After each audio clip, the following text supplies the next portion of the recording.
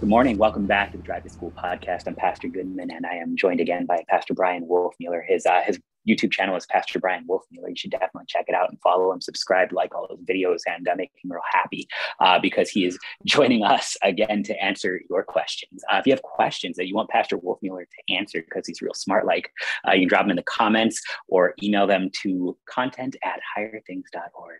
Pastor Wolfmueller, thanks so much for joining us. Thank you. Thanks for having me. Awesome. It's got another fun one for you today. Here we go. You ready? Yes. All right. All of these are my questions because I am nervous and struggling to answer. So you're going to help me. Pastor, do you think God is frustrated so many people question him? No, I don't think so. I think the Lord loves it. I mean, so the chief worship of God is faith, which is basically saying okay to whatever the Lord says. You know, faith is just believing his promises. So if we take questioning the Lord as questioning his truthfulness or his goodness or something like this, then maybe the Lord is frustrated because that's, unbelief. But when you read the Psalms, how many of the prayers that the Lord himself inspired and teaches us to pray are questions? How long, O Lord? I mean, this is the question. In fact, Moses wrote one of the Psalms, Psalm 90, and he teaches us to pray how long. And David prays how long. And I think Asaph and the sons of Korah, the only writer of the book of the Psalms that didn't pray a how long prayer was Solomon. All the other ones have a how long, O Lord. And Solomon probably should have prayed it. It would have probably done him some good. So to realize that we're living in the time of prayers offered and prayers answered always. I mean, because if we had the answer, we wouldn't be praying for it. So our lives are in this time of wrestling with the Lord. That's how the Lord is dealing with us. So we pray, how long? How long will you hide your face for us? How long will our enemies triumph over us? Even Jesus prayed, if it's possible, let this cup pass from me. My God, why have you forsaken me? So we question the Lord, but the Christian question is in the context of faith and prayer. So there's a difference between I don't think the Lord exists, or I think he's ridiculous and I'm not even going to trouble with him, that kind of question, versus the Christian wrestling with God. So the picture of prayer in the Bible is that wrestling. The Canaanite woman is a great example.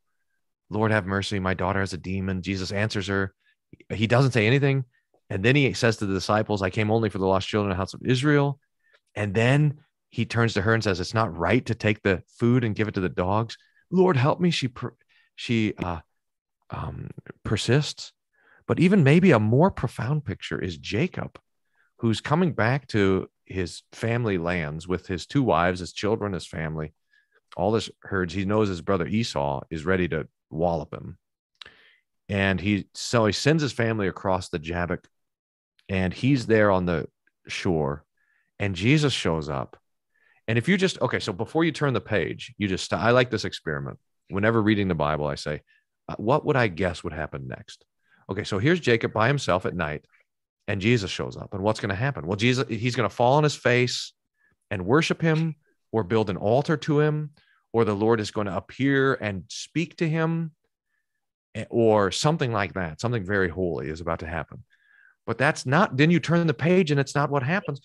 Jesus just, John Cena, boom, and they are wrestling with each other. I just, you think like Hulk Hogan, or I don't know, maybe you think Olympic, they're in the mud, and Jesus has Jacob's face in the dirt, and then he tries to run away, and then Jacob grabs his ankle, and Jesus falls over like this, and they're back and forth. Let me go. Jesus says, let go of me. I'm not going to let you go till you give me a blessing. And then, what's your name? No, it's Israel, which means wrestles with God. So the Lord changed, and because you've struggled with God and with man, and you've lived. And then Jesus touches his hip and knocks it out of joint and says, all right, take this, I've just been messing with you the whole time. But this is how it is, that Jesus, this is our whole lives. Jesus throws us in the ring, and he loves it. Do I think he doesn't like being in the ring with us? No, that's what he loves most of all. So we wrestle with the Lord. That's what it means to be Israel. Right. I mean, it's not even just then for those biblical characters or those stories, because God gives you his word because he wants you to hear the comfort. Mm-hmm. It's the Isaiah 40, comfort my people, says your Mm-hmm. God. He wants you to, it's not whether or not you have frustrations or questions, excuse me. It's where you take them. It's not that, well, ideally, yeah, you shouldn't question these things, but Mm-hmm. the Lord knows you're gonna. So he wants you to go to his word, hear his comfort. He Mm-hmm. wants you to receive it. Jesus even keeps going back to wrestle, even with the Pharisees. The only frustrations we really start to see is when they hear about the mercy and they want nothing to do with it. Mm-hmm. Mm-hmm. That's right. And that's the thing that breaks God's heart, is that our questioning of him would push us away from the joy that he wants us to have. But this is, for whatever reason, that's how the Lord has made it. He comes in humility so that he is rejectable. It's, the Calvinists have the idea of the irresistibility of grace, but grace by its very nature is resistible. I mean, just as Jesus was killable. I mean, it's crazy to think that the reason why Joseph and Mary had to take the baby Jesus to Egypt is because if those swords would have found him, they would have killed him. I mean, he was mortal. And his humility and his mortality is all part of his questionability.